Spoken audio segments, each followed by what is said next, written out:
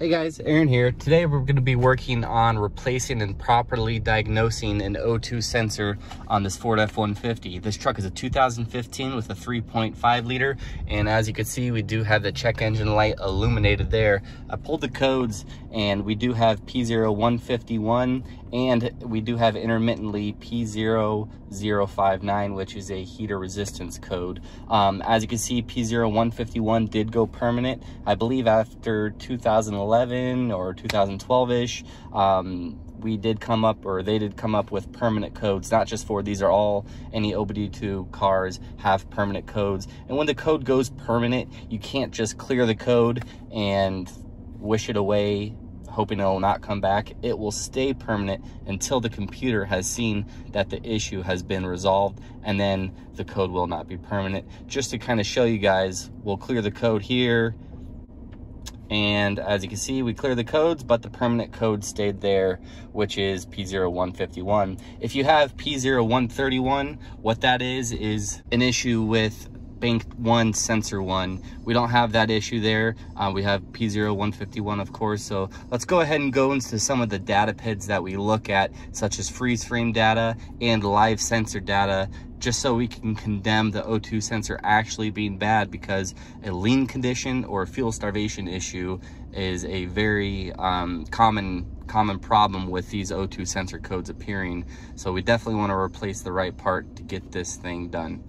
So the first thing I like to do is just go into freeze frame data. And what freeze frame data is it's a snapshot of a lot of engine PIDs and a lot of sensor data when the fault occurs. The computer kind of takes a snapshot. It's called mode 2 in OBD2 data. I'm going to access that, and I'm going to look to see, what was the calculated load of the engine? Were we at idle? Was he at full throttle? What was the engine doing when this occurred? It's also going to look at fuel trims to see, was the left side of the engine running leaner than the right? It's going to give us some good information. So let me pull that up.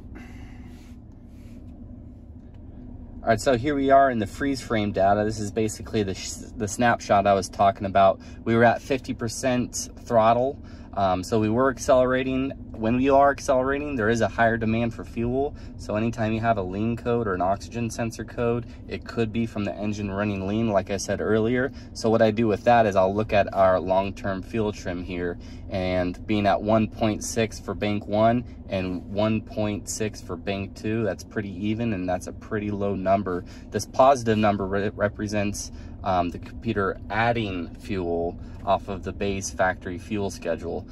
Bank 2 short term is at 8.6, and bank 1 short term is at 8.6. That's not really an issue to see that high of a number. Anytime we see more than 10 positive or 10 negative, the computer is trying to add or subtract a lot of fuel, and that's not what we want to see. So right here, I could tell the engine isn't running lean, which is a concern when dealing with these codes. So that leads me to believe that we do in fact have a bad O2 sensor. Let's go ahead and go into the live data. The vehicle is running right now. I got it up to operating temperature. So let's go ahead and see what those O2 sensors are doing, and we can compare both sides. All right, so I'm just scanning for O2 sensor data. Let's go ahead and select that. That's gonna bring up all of our PIDs relating to O2 sensor and fuel trim operation. Okay, so there's a couple things that we want to look at. We went over in freeze frame data our short-term and long-term fuel trims, but I'll just look at them again since this is live data. All right, so right here we see O2 sensor is warm and ready to operate. Yes. O2 sensor bank 2 sensor 1, which is our fault code sensor, is warm and ready to operate. That says no. So that's something else we need to consider. We possibly have a bad circuit for our heater element inside of our O2 sensor. Let's go ahead and look at our voltages for O2 sensors. And what I'm going to do is I'm going to compare bank 1 with bank 2. Bank 2 sensor 1, which is closest to the motor, is the sensor that we're having an issue with. So now I'm going to select the voltages, and I'm just going to bring up a graph to compare them. We're going to sort all of our selected data, and then we're going to expand, and we're going to turn these data into graphs. Yep, and this one is in a graph already. So we see bank 1, sensor 1 is oscillating pretty good. You can see some movement. If we go to put it in gear or rev it up, it responds pretty well to our commands there. We're looking right here. If we look at bank 2, sensor 1, it's at a steady 11.72, which is why we're having that issue with the code coming up. So it's pretty clear that that O2 sensor is inactive. Before you go ahead and replace a sensor, a good thing to do is just to check out the wires and the connection. With this truck being, you know, kind of new, I'm not worried about that, but I will inspect that before I replace it. Also, if you are having P0131, which is bank 1, sensor 1, and P0151, which is bank 2, sensor 1, both coming on, those codes are both active. One thing that you do have to consider is that, you know, the likelihood of 2 sensors failing at once is not very likely at all, and you probably do have a lean condition or a fuel starvation issue with your high pressure fuel pump or even your low pressure fuel pump. Since this is a direct injected motor, we do have 2 fuel pumps on these motors. And one last thing that I like to look at is our fuel pressure and our overall fuel system condition. Since these motors are direct injected, fuel pressure is just essential to the engine running properly and smoothly. I really look at 2 data PIDs here: fuel rail pressure desired and fuel rail pressure, which is the actual pressure. The desired is just what it should be. The actual fuel pressure is real-time pressure in the fuel system itself. So I'll go ahead and just expand and then we'll sort the data. So that's all we're looking at. As you can see, that it's in a line graph. Desired is 199 and actual is 192. Now it's good to see what they're at idle, but the most important thing that we need to do is see what they're doing during a full throttle run. And the reason why we want to see what they're doing during full throttle is because that's when we have a fuel starvation issue. Not very much fuel is required at idle. So if we have, you know, maybe a clogged filter in the tank, or if we have a failing low pressure pump or high pressure pump, it's definitely you're definitely gonna see it over here. It's not uncommon to see pressure go into the thousands. These high pressure fuel systems work off of incredible amount of fuel pressure. All right, so we're gonna go on a quick little pull here. I'm gonna hold the camera steady the best I can.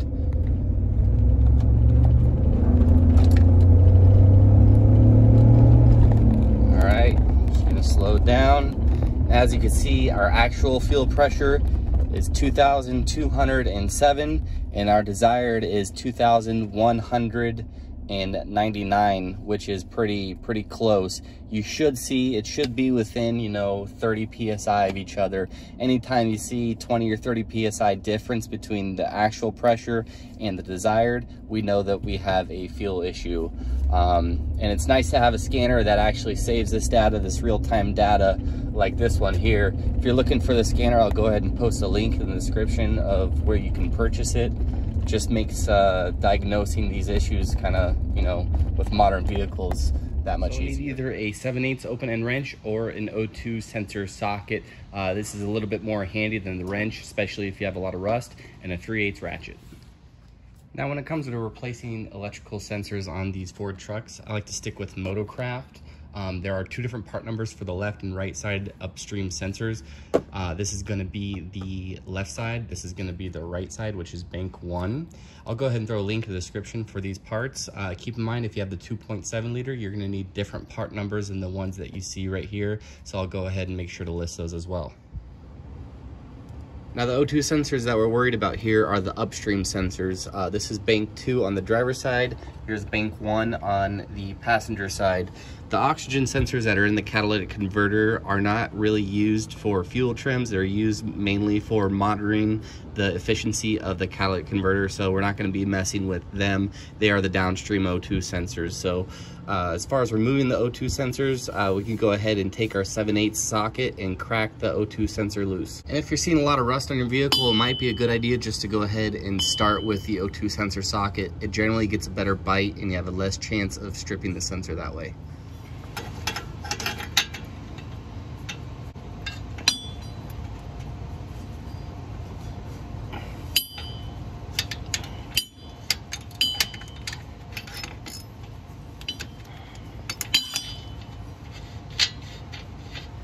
All right, so with the O2 sensor cracked loose, let's go ahead and work on the connector. On this side, it's easiest to go ahead and remove the connector from the top of the motor. Now on the 3.5 liter motor, there's a little tab that's on the back of the valve cover. We're on the driver's side valve cover here, and that tab looks to be missing. So go ahead, depress the back of the connector once you have the little push rivet loose, and then you could take your O2 sensor and unconnect it.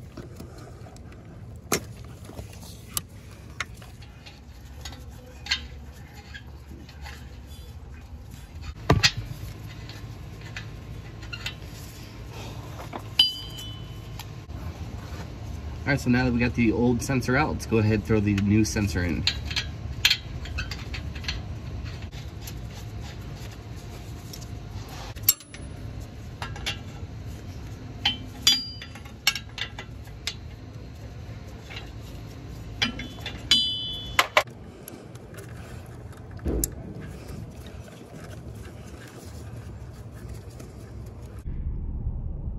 All right, so now that we got the sensor installed, it's time to go ahead and go over our voltage and our data just to confirm our fix. As you can see here, bank 1 sensor 1, just like before, is oscillating nicely. Bank 2 sensor 1 is now oscillating before. If you remember earlier in the video, we were having issues with this side staying at a particular value. Now, when I rev it up, it's gonna go ahead and change accordingly, which is what we should be seeing. And both sides of the motor are operating the same, which is a good thing. And then our O2 sensor is warm and ready to operate. As before, it was not on bank 2, and bank 1 is still yes. So we know everything is good there now. Now it's time to go ahead and clear the codes, and we are going to clear the keepalive memory. So we're just gonna select here. We're going to read DTCs, and I went ahead and cleared it earlier, but we can go ahead and clear it again. And then we're going to reset the cam. One thing that's important is that you have to have the ignition on, engine off whenever you clear the cam. That's just going to clear all the fuel trims. And there we are. So that pretty much wraps up this video, guys. We confirmed the fix, we replaced the part. If you have any questions or comments, feel free to leave something in the comment section. Please check the links to the description as well. Thanks again, as always, guys. See you next time.